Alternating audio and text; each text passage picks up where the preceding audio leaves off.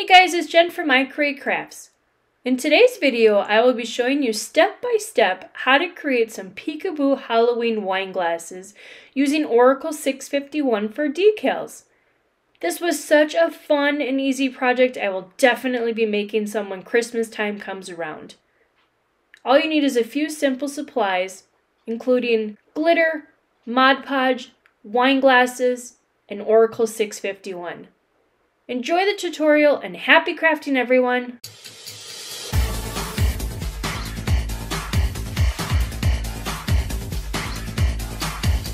Alright, so to create these really awesome Halloween peekaboo cups, you need to start with some designs and some decals. So I purchased these decals off of designbundles.net.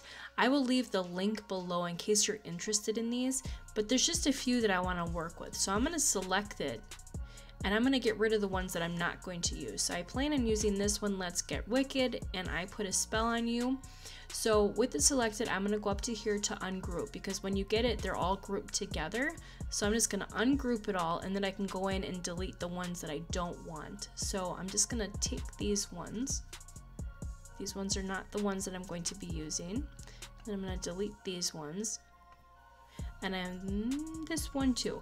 And then this one I bought previously as well. So I'm going to use these three, and then these two I found on Google and I just cleaned it up in Design Space. These are going to be my little decals for inside of my cup for the peekaboo part. And you can use whatever you want, but I'm just going to shrink these down smaller size that I can put them on the outside of my cup, but it will look like it's on the inside. So I'm going to deal with these in just a minute. So with these decals, I'm just going to leave them black. So the only thing I want to do to this is change the size. So I go up here, it's already unlocked, and I know that my particular size is going to be about 3 by 3. So I'm just going to change it to 3 by 3 quick, and then I'm going to do the same with these ones. I'm going to unlock it and do 3 by 3. And then this last one too. This one is not attached, so I'm just going to select all of it and then do the same thing, unlock it and change it to a 3 by 3. And it all depends on how big you want your decals. This is just how I want mine. I didn't think that one looked right, so I'm going to change this one to a 3 again. Sometimes Design Space doesn't always work with you, and you always have to double check and make sure that your sizes are correct. I'm just going to select both of these again, and it is. So the last thing I want to do with this is make sure they are all attached together so that it will cut out, because the way that this is it's just going to cut out the cat separately, and then Let's and then Get Wicked separately. So I want it all to cut out as one piece. So I'm going to select it and push the attach button down here. I'm going to make sure that this one is too. You can see it on the side here that this is how it's going to cut. So it's going to cut it out all individually. So again, I'm just going to go to attach here. And then the same with this. This one I'm just going to do the same and attach. And then with these little guys, these are going to be for the inside of the peekaboo part. So I like to do anywhere between 6 and 8 little guys on the outside that look like they're on the inside. So I'm going to select both of those, and I'm just going to hit duplicate 6 more times. Actually, one more, because then that's going to give me 7. So I got 1, 2, 3, 4, 5, 6, 7, 8. So I counted wrong. So I have 8. So that's perfect. Like I said, between 6 and 8 I like to do. So I'm going to leave everything the color it is, so I don't have to do anything else. I'm just going to go to Make It, and then it's going to show me how I'm cutting these out. And for whatever reason, this one is giving me a little bit of a darker color, gray. So I don't know if you guys know this. Here's a little tip. So if you want to move this to this mat, you click on your image, these 3 little dots up here, and it says Move Object or Hide Object. I want to move it.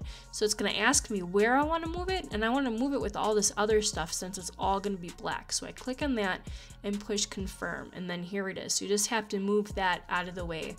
So I'm going to cut all this out as it is. I will weed this out, and then I'll show you the next step of doing your mug. So with this, I'm going to be using Oracle 651 because I want a permanent vinyl. So I'm going to go ahead and cut this out. I'll weed it out, and then I'll show you the next step. Alright guys, so for the next part, you are going to need some wine glasses, some glitter of your choice. I have orange, purple, and black. You're going to need some foam brushes, a dry erase marker, a plate or something you can put some Mod Podge on, some Mod Podge. I bought this huge thing off of Amazon. And then your decals that you had cut out. Oh, and then also some electrical tape. So the first thing you're gonna wanna do is make sure that you clean your glass really well. I just used some rubbing alcohol and some paper towel, and I cleaned it really well and made sure it was dry. And then I took the sticker off the bottom as well. So the first thing you're gonna do is figure out how far you want your glitter to go up from your cup. So to do that, I like the size of my glitter. So I'm gonna take my cup, I'm gonna flip it upside down, I'm gonna put my glitter here, and then I'm gonna take my marker and I'm gonna lay it flat on here, and then I'm just gonna turn my wine glass. And then this will give me a straight edge that I can take my tape and put it around. So I have some electrical tape, I'm just gonna take some off. I'm gonna cut a little piece off. And then comes the next part. So you want to figure out if you want to put your tape above or below your line. I like to put it just above it, keeping my line straight, but I don't want to go over the line itself. So I'm going as close as possible to the line, and I'm pulling the tape really tight so that there's no air bubbles or anything underneath it. And the reason I'm going just below it is because I want to be able to wash it off before I put the glitter on it. So I'm going as close as possible to it and just pulling it tightly. And if you make a mistake, that's okay, you just pull it up and you start again. So there's really no wrong way to do this. I've seen people use water in glasses, but I think this way is just a little bit easier, that you can actually see what you're doing. And then once I get to the end, I make sure the end pieces match up really well. And then I kind of just pull this little piece over so that I can grab it up easily when I'm finished with it. So now that I'm done with the marker part, I'm just gonna wash it away with my paper towel that is wet with the rubbing alcohol. And it's okay if it's still there, if you still see a little bit. You can always take it off later, but it's so much easier just to do it now. So once your cup is dry, this is the time, if you want to make the peekaboo glasses, this is the time that you're going to want to use your decals. So I'm actually going to use these cute little ghosts. So I don't need any transfer tape or anything right now. It's so tiny, I'm just going to pick it up. So you just want to take them and put them wherever you want to wherever you want to see them. And you will not see these from the outside, hence the peekaboo. So you put it wherever you want it, and then when you are finished with putting your glitter on, you will see it from the inside like this, but you will not see it from the outside. It's kind of the fun part of it. You can do this, or you can just leave it alone and put your decals just on the outside, on the top when you're finished with your glitter. But I think this is so cute, just putting them on the inside so that you could see them that way. So I'm just randomly putting them wherever. There's no right or wrong, it's just wherever you want to put them. And I have one little guy left, so let's see. I'll put him right here. So that's the fun part. Wherever you want to put them, you just want to make sure they're down really well. And then you want to take your Mod Podge, which I already have on a plate, and I'll show you what it looks like. So this is what we're trying to do. So this one has the purple glitter on it already. So this is exactly what we're trying to do. Just put some Mod Podge on it, and then you put your glitter on it. So this one is drying, and then I'll show you this next one. So this next part is up to you. You can glitter this whole thing if you want, or what I like to do is just tape it off here. So I'm just going to take another piece of electrical tape right here, just a little tiny piece. And you can figure out how far you want to go down on here. I'm just going to go just where it starts to begin to go up as a cup. And then it's just the same process, just going around. There's no right or wrong with this. You just want to match your ends up when you get to it. So there. And then again, I have this little piece, and I'm just going to put it there so I can pick it up easily. So once it's all dry and your decals are on, you're going to want to take your Mod Podge, which I already have some here. Let's get this out of the way. And then you just take your Mod Podge and you just go on it. I like to start at the top, making sure that I get all that spot up by the tape. And then once you get that, you want to work it on the bottom then as well. Just like this. And then when I'm all finished with that, I just like to take it and go one way with the brush strokes. And I'm making sure that I don't have like a pile of or a pool of it in one spot. I'm trying to get everywhere, and I'm trying to make sure that I have it everywhere, because I don't know if it shows up on camera, I don't have it there. So you want to make sure that you get everywhere with your Mod Podge, because your Mod Podge is your glue for your glitter. So I'm making sure that I get everywhere, and if you don't, that's okay. You're going to do a few coats on this, and then my little guy's coming up here, so I'm just going to make sure he stays. And I'm just looking to make sure that there's no globs of it anywhere and that it's filled in everywhere. So the next thing you're going to want to do, and I'm sorry I forgot to mention this paper. This paper comes in really handy when you're doing glitter. You want to figure out what color you want. So I think I'm going to be using this purple again. I like this purple, how it covers really well. So then you're not going to waste this if you have a paper underneath. Then you're just going to want to take it and dump it all over, turning your glass as you go. You want to fill in everywhere with the glitter. And there's going to be spots on here where you can see through it and spots where you don't have it, but that's okay. That's why you're going to do 2 or 3 coats. So when I'm done with it, I just like to tap it a little bit, get the extra glitter off, and then I even just take unused foam brush and I just go around it and try to get the all that extra glitter off. I like to save everything when I can. So there, so it was that simple. So now here's where your paper comes in handy, is you just fold it up and then you can put your glitter right back in. So you're not wasting anything. There, so you can save the paper. Okay, so these two are drying. So I did this one previously and you can see that there's still more that I have to put on. You can see through it and everything. This is the one with the peekaboo in it. I'm not sure if you can see the bats in there, but they're in there. And then this is another one that I did, and I just did the glitter. I didn't put anything inside. So there's another trick to this if you want to do it. So I've done these previously. So this is one that I've done already with the decal on it. This is all dry. This glitter will not come off. But I did a little surprise on the inside. So I'm trying to do it so you guys can see it. Not only did I put the peekaboo inside with the witch hats, but it's orange. So the outside is purple, and the inside is orange. So I can show you how to do that one with the one that I did not do the decal with. That was kind of fun to do. But as you can see, this is completely dry to the touch. It has like a matte to it, a matte finish to it. And then here's the decal that I cut out before. So you can use it whatever kind of decals you want. You can put them in the inside like this to have the peekaboo. I hope that's coming up. And you don't have to either way. So that is just one that I finished before. Here's another one that I did, more booze please, and this has little white ghosts on the inside. So you want to make sure that you let these dry to the touch. So I'm not even going to touch it yet because I know this one is still wet, but you want to let your Mod Podge dry to the touch. But I made the mistake, so please don't do what I did, of leaving my tape on while it was drying. That is a no-no. So if you do that, all of your glitter up here, if you leave your tape on, it's gonna get stuck and then it's gonna get like very thick, and you don't want that. So before you let it dry, you want to take off your tape.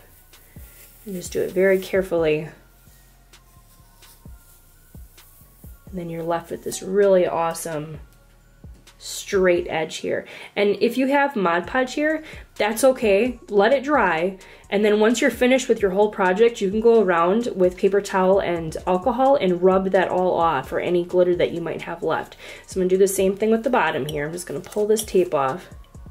So again, do not forget to do this. I did forget to do it on one of them, and it sure did botch it up. It did not look good at all. So I'm gonna do the same thing with this one. I always put a little tail on it so it's easier for me to grab it off, but it's the same thing. Just pull this off. This one was a little bit drier, so I'm pulling some extra glitter off, but again, that was my mistake. Please don't do that. So again, just like that. So you're left with this really nice edge down here and at the top. And here, like I said, there's Mod Podge here, but afterwards, I'll clean it up. You won't even see that afterwards. So I'm gonna let these two dry, and then I will show you the next step when they are finished drying. It's pretty much the same process. You're just gonna be very careful and go around the edges with your Mod Podge, and then go do another layer. So I'll let these dry, and then I'll come right back and show you what it looks like. All right, guys, I'm back. I let this dry for about 15 minutes. Just as long as it's dry to the touch and you don't get any of that Mod Podge up, you should be okay. So the next part is the same process, but this time it's going to be a little bit more, you have to be a little bit more careful because you are putting the Mod Podge on where your tape was. So you just want to take it and then gently, again, I like starting at the top, just gently going over it. And you want to go wherever, you want to put it wherever your glitter is going to go. So I'm just taking my time and doing the top part. And you might take up a little bit of glitter with this when you're doing this, which is okay. But this is why it's very important to have it dry before you go. Otherwise, you will pull up all your glitter. So just take your time, carefully go around the edges. Try to go up as high as you can where your last bunch was.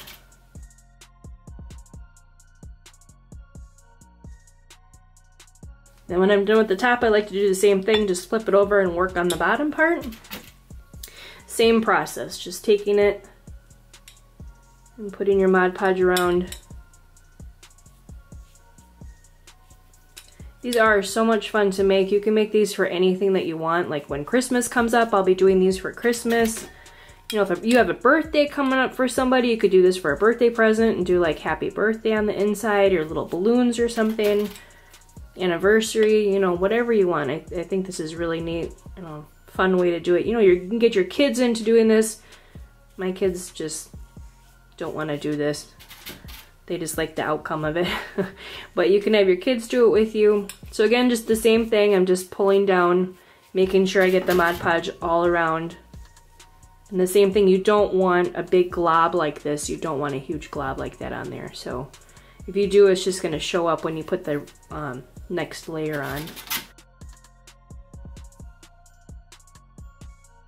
So then when you're completely finished with it and you have it everywhere, again, I like to go back with it and just make sure I have a nice straight even line and not gobs of it in one spot. And you know what? This one ghost here is just giving me problems. So I'm just going to take him off. I've never had an issue like that before, but he just does not want to stick there. So I'm just going to take him off completely. There. And then I'll just put extra Mod Podge there to go over it with the glitter. I've never had that problem before. He just didn't want to stick on there. So again, just go around making sure that you don't have a bunch of it in one spot. And then you just do the same thing. And this one, I'm going to do this the other way. So instead of doing it purple again, I'm going to do it black on the outside. So I'm just going to open my black. And I forgot to mention, this is extra fine glitter. And I did buy this at Walmart. So I'm going to take black this time and go over it. So I will have the purple on the inside and then the black on the outside. Don't have to do that. It's just kind of fun seeing that part on the inside. So I'm just going around and tapping it. And it depends on how thick your glitter is going on right now and how thick you want it. But you might have to do 2 or 3 coats. So this is the second coat. I might have to do one more, but we'll see when it dries to see if I'm missing any spots. I kind of like it when it has just a little bit of the purple showing through. I'm not sure if it shows up on camera, but there's just a little bit of purple at the bottom and then a little bit at the top, and I kind of like how that looks. So while it's drying, I'm just going to take another foam brush that's dry and not used and just carefully go around the edges without touching anything to get that extra glitter off.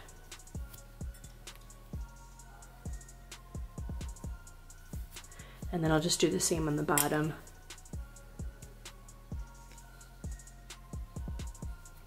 There. So far, I think this looks really good. I might not even do another coat on this one, but I'll see what it looks like when it completely dries. So there's the inside. I don't know if you guys can see that. The little ghosts are in there. And then this one, I'm gonna do the same. I think I actually might do the same. This one I'll do the black again, so it'll be purple on the inside and black on the outside. But that's your choice if you want to do that. I think it just kind of makes it a little bit funner. It's not really a word, is it? Funner? I think it just makes it look better. There we go. So I'm going to take my paper and put my black back in my container. And then I'm just going to do the same process. Alright, so my cups had dried. And the last 2 things that you want to do for this is If you want to put some decals on, now is the time to do it. So I made this one, more booze please. And then also got this one, I put a spell on you.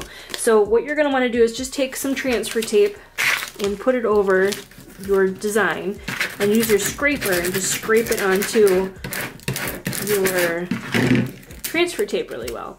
And then I like to flip it over and kind of work backwards to make sure nothing peels off. And then a tip. So when I'm doing anything rounded, I take my scissors and I go in and I just make little slits so that it will be easier to go around a round surface.